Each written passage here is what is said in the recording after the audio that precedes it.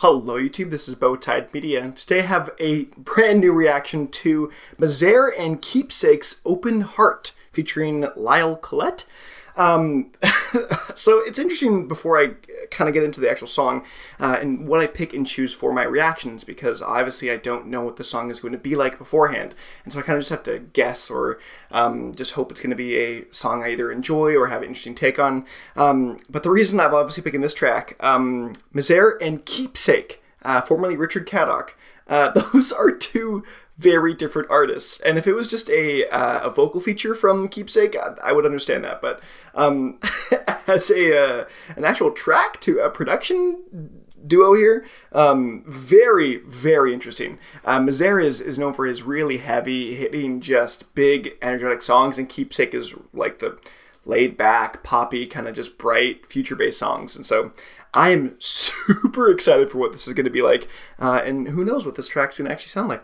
But you know what? Let's get into it, and let's listen to Open Heart by Mazare and Keepsake.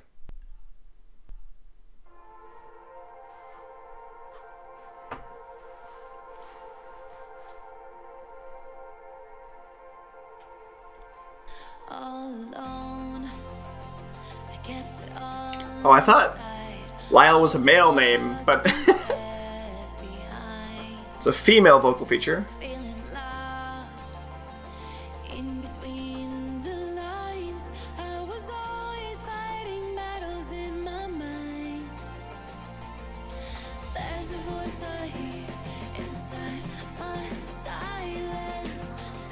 From what I've heard so far, it does sound like a pretty accurate Mazare and Keepsake collab.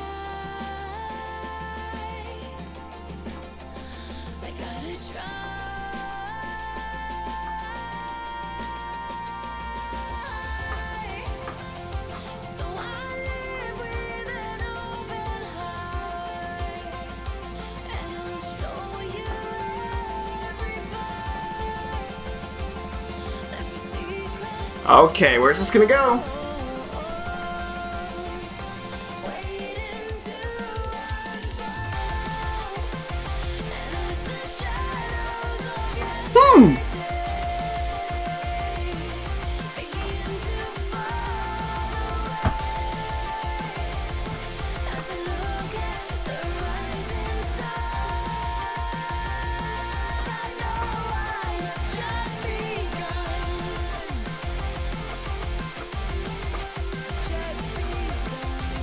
This really does feel like a perfect Mazare and Keepsake collab. It does sound like the two of their sounds blending together very well.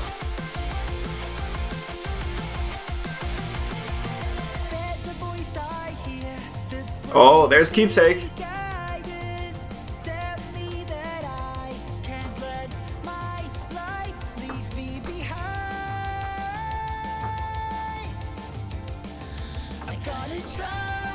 It's really weird to hear his voice over like a D&B track.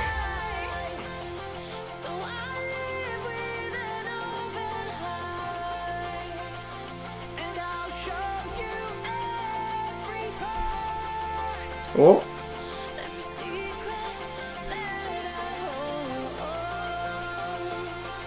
Here it is.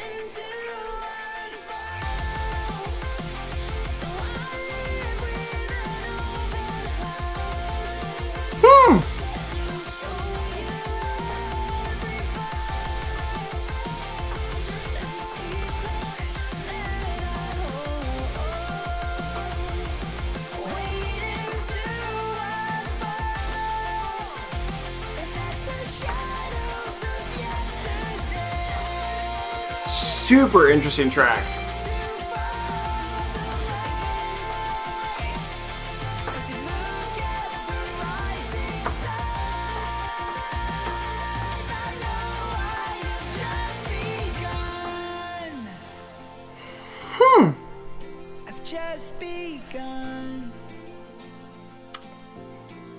That was super interesting.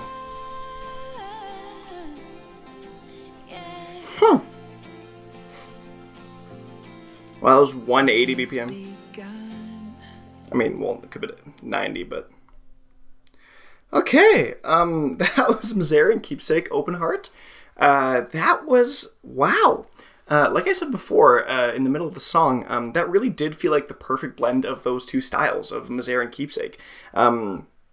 I so often associate Mazare with the, I can't remember the name of their vocalists necessarily, but like the screamers, the loud, really just in your face, the rahs, and it just brings so much energy and just like power to each of his tracks.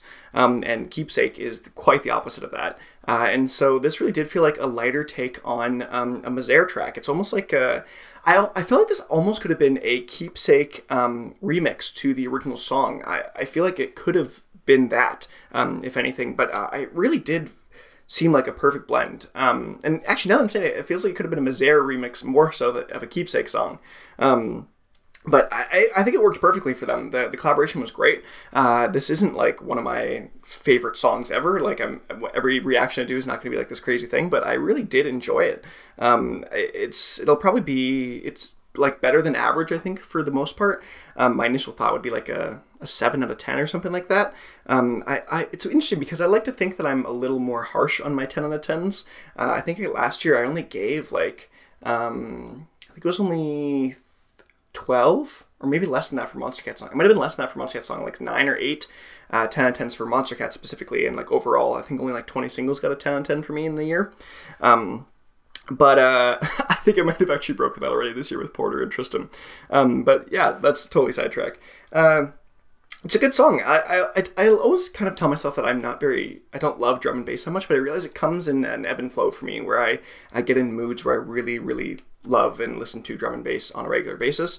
But for the most part, I feel like I don't. Like driving back from work today, I was just jamming out to drum and bass the entire time. I was hitting shuffle until I hit another D&B song. And this would be a great kind of filler for those playlists and or my liked songs. I thought it was a pretty good collaboration that, again, utilized both the sounds of both. I think Lyle, how do you say the last name? Lyle Collette had a good performance too. It was a weird... it felt like the quality was a little different between her vocals and Keepsake's vocals. He has a very distinct sound effect to his, or just the way he sings, and it's very hard to describe. But when the two of them go back to back and on their like singing of the song, you can really feel the difference between the two, either quality or just what it's recorded through or whatever. But overall, I thought it was not a bad song, probably like a 7 out of 10, and you know. That's my final thoughts. That's what I'm going to say. Nothing too crazy, nothing insane, but a pretty solid track for the two of them. But I have been Bowtied Media. Let me know what you guys think in the comment section below.